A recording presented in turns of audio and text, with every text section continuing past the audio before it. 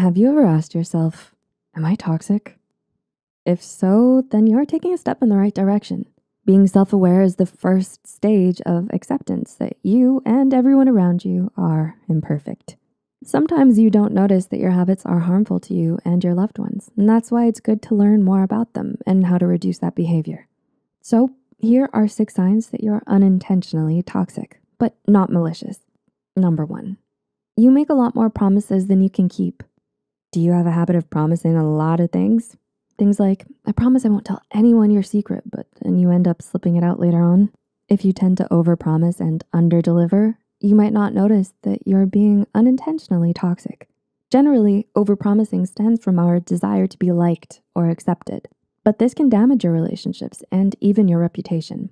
In order to break away from this habit, it helps to take your time before promising something. Try considering, will you be able to stand by it? What are its consequences if you do break them? By identifying these things, you will know the weight of what you're about to promise. Be straightforward and communicative about your limits. They'll understand your side as long as you're clear about it. Number 2, you use pity to get the things that you want. Do you find yourself using other people's pity or guilt? Things like, I feel so tired of doing everything in this house. If only someone could help me with the dishes, that would be great. Or maybe, it's been so long since I had time for myself and I still have to be on duty tonight. Just to bait someone else and taking your shift out of pity? These actions are a form of manipulation, and it also stems from you not knowing how to ask for help directly. You probably aren't used to opening up. This can lead others to see you as selfish or outright manipulative. It's helpful to know when to ask for help directly. Other people will understand. And when you reach out for help, it shows that you trust them. Be respectful, considerate, yet straightforward enough to get your point across. Don't be afraid to take help and be generous in giving it. Number 3, you're defensive.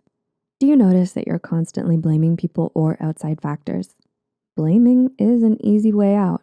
We make someone or something else responsible rather than owning up to our past. You may feel inclined to do so because you want to prove that you're right, to the point where you victimize yourself. But sometimes being right doesn't solve the situation. What was the problem in the first place? What can you do to fix it? Try to think as a team rather than calling out individual faults. There are always multiple sides to a situation. So the next time you find yourself in this situation, try asking yourself, how can you be better? By doing so, you're taking part of the blame and working to find a better solution. Number 4, you're overly sensitive. Do you feel like you need to have a response to everything? When you're too sensitive, you may feel like everyone is against you, or that what they say is a confrontation to your existence or belief. Being too sensitive may be caused by low self-esteem. You may feel like you have to be constantly on the defensive. This usually stems from a rough childhood upbringing. If you were constantly ridiculed about things you didn't have control of, chances are you grew up with insecurities over them. In trying to heal from becoming too sensitive, it's good to be self-aware. Acknowledge your tendencies and attempt to not defend yourself against them. Indulge in what self-care means to you. Identify which parts of yourself you like and focus on them. Once you have a healthy view of yourself and identity, you'll be more than capable of shrugging other people's opinions off. Number 5, you're exceedingly pessimistic. Are you the type of person who always expects the worst outcome? Let's say someone compliments you. Do you simply appreciate the gesture or think that there's something more behind it? Being pessimistic means that you always see the negative side of things.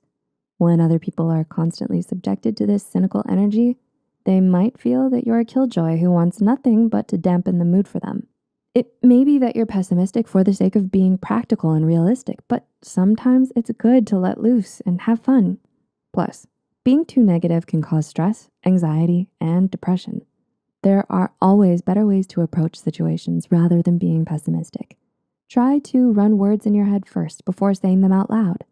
Do you think it would ruin the mood? If so, then there's probably a better way and time to say it. Developing a positive mindset is a conscious effort. Look at solutions instead of potential problems. That way, you're not wallowing in the bad stuff. Lastly, it's best to surround yourself with supportive, understanding, and optimistic people. And number 6, you rely on others for validation. When you're too caught up in other people's opinions to the point where you plan your life around being complimented, you may not notice that you're being toxic. Not to them, but to yourself. Your body, your personality, your skills, every part of you is beautiful. Every part of you is important.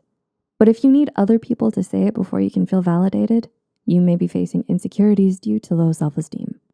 If you notice yourself relying on other people's views more than your own, try to take a step back and examine why you feel that way. Do you want to feel accepted? Is your own opinion not enough on this matter? Why do you think so?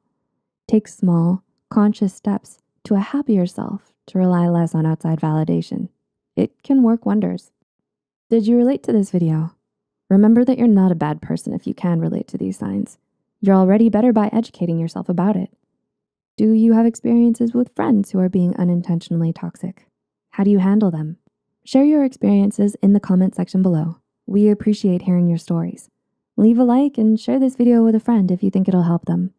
As usual, all references are in the description. Thanks for watching. Until next time.